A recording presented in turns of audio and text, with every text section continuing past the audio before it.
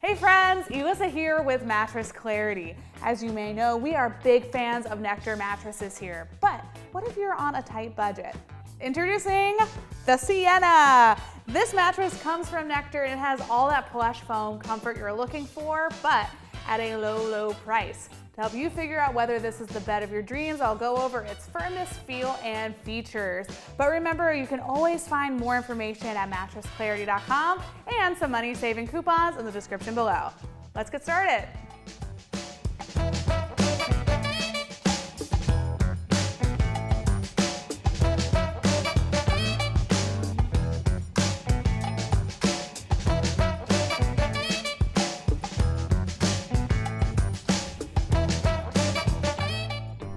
The Siena mattress is 10 inches tall, which is a bit shorter than most mattresses out there, but again, it is a budget-friendly pick, so it's a pretty good option. The cover is a thin, stretchy, breathable material, which is really great if you're a hot sleeper because it shouldn't trap body heat too much. Underneath this, you'll get to the first comfort layer. This is made with a really slow-moving memory foam. You'll see when I press my hand into it, it takes a little bit of time to come back into place. You're gonna get some really great pressure relief and body contouring from this. And underneath is a layer of higher density foam that you can see is sort of built like an egg crate. This is because it'll allow a lot of room for airflow. So yes, memory foam does have a tendency to trap heat, but this cuts it down just a little bit. Underneath this is a thicker layer of high density base support foam. This prevents you from bottoming out on the mattress and it gives you that lumbar support that you need. Here at Mattress Clarity, we always pay close attention to firmness and feel. So the Siena mattress comes in at 6 out of 10 on our firmness scale. For reference, 6.5 out of 10 indicates the industry standard for medium firm. This means the Siena mattress feels slightly softer than average, but again, firmness is subjective and it has a lot to do with your body type. But let's talk about what this bed feels like. So it has a thick comfort layer, which means that it's gonna be really slow moving. You can see as I press into it, there's a little bit of my handprint still left. It takes a bit of time for it to come back into place. It has that kind of quicksand sort of feel, so you're gonna feel like you're sleeping in the mattress rather than on top of it. If you're confused, a really good way to show what this feels like is with my handy squash ball. So watch as I drop it from shoulder height. And you can see it really doesn't get a whole lot of bounce. That's because there aren't any coils or springs to make it responsive. A couple bounces and it stays put. And of course, we gotta talk about sleeping positions. When I'm resting on my back on the Siena mattress, it feels okay for me. I'm not a huge fan of that kind of quicksand memory foam feel. So I just need something a little bit more supportive. Again, for me, this mattress felt softer than medium firm and just wasn't quite getting that lower back support that I would need. I will say though, when I'm resting on my side, this mattress really shines. That slow moving memory foam cushions my shoulders and my hips, so it'll absorb any sort of pressure that I might feel there. But again, it's not a great pick for stomach sleepers. This mattress, in my opinion, is just too soft. So over time, I know that my hips would start to sink out of alignment, which could lead to lower back pain down the line. I told you my subjective opinion, but let's back it up with some objective tests. We're gonna take a look at what the pressure map has to say. On your screen, you'll see everything from blue, which means no pressure at all the way to red, which means that there's a lot of pressure. So let's see what it looks like in each sleeping position. So starting on my back, you'll see that there's a nice array of blue and green. That's exactly what you wanna see. I could imagine maybe over time, or as this mattress softening, you might feel a little bit of pressure, but again, objectively, it looks pretty good.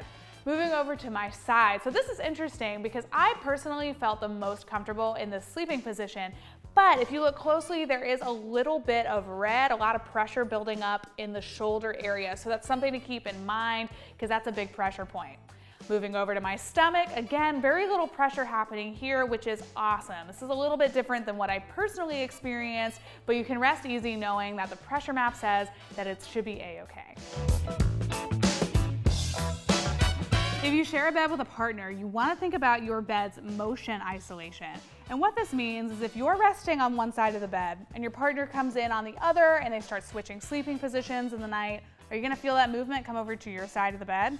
One way we test this is with a glass of water. So watch as I press into the mattress around it. If you see a lot of movement happening within the glass, that means that this doesn't isolate motion super well. Let's check it out. All right, so I am pushing into the comfort layer. There's a little bit of movement happening in the glass, but it's not too bad. This is an all foam bed, so generally these isolate motion a little bit better than hybrids, but so yeah, a little bit of that happening here, especially as I get closer. I don't anticipate this being an issue for most people, but if you're an especially light sleeper, something to keep in mind. Let's not stop there. Let's also see what it's like in real life. I'm gonna get in on one side of the bed and our video producer Robbie is going to get in on the other. And as he switched around and moved on the mattress, I did feel a little bit of that movement come over to my side of the bed. Not a huge deal breaker for me, but if you're an especially light sleeper, that could cause issues down the road.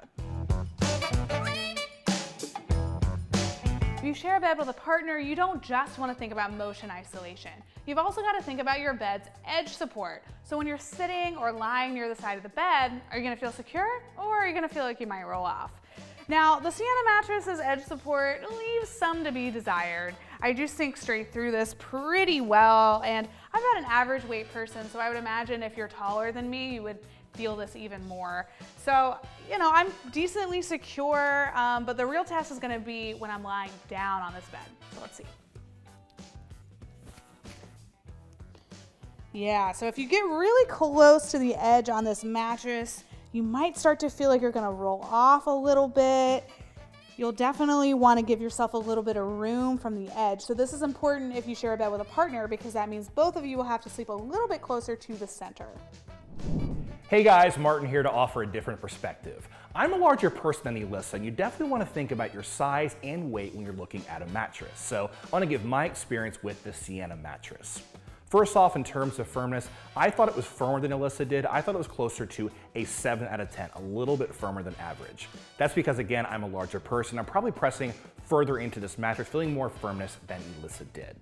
Now, speaking of sleeping position, starting on my back, an okay match for me. Again, it is firmer than average for me, but overall, I probably need more support from a mattress for heavy people. Moving to my side, also, it is firmer for me, so not as good pressure relief on my shoulders and my hips. And moving to my stomach, not quite enough support under my hips. I'm blowing in there a little bit, and I'm getting out of alignment. Overall, probably not the best option for heavy people. I'm gonna go over some of the pros and cons of the Siena mattress, starting with the good stuff. First of all, this mattress is an excellent choice for lightweight people. If you weigh less than 130 pounds, you should feel comfy in just about every sleeping position. This is also a spectacular choice if you're on a budget. These mattresses are super affordable, will not break the bank. And finally, Siena mattresses have great company policies. There's a generous sleep trial period and warranty, so you can rest easy. But of course, we can't talk about the good things without also touching on some of the cons. So this mattress isn't the best choice for heavier folks. If you weigh more than 150, 160 pounds, you might sink into this comfort layer quite a bit, which means that you won't get that comfort that you need. This mattress also isn't the best choice for people who tend to overheat at night. There aren't a whole lot of built-in cooling features, and because it's entirely made out of foam, it might trap body heat as time goes on. And finally, the Siena mattress isn't great if you're looking for a very durable, long-term solution. You know, it's a lot cheaper, you could save a lot of money, but that also means it may not last as long. Let's talk about Siena's company policies. First of all, they do offer free shipping and free returns, and they have a 180-night sleep trial period. That gives you plenty of time to try it out from the comfort of your home to see whether it works for you. Also, there's a 10-year warranty and financing is available. Well, that's about it. Remember, if you need more in-depth mattress information, you'll find it at mattressclarity.com along with some money-saving coupons. See you next time.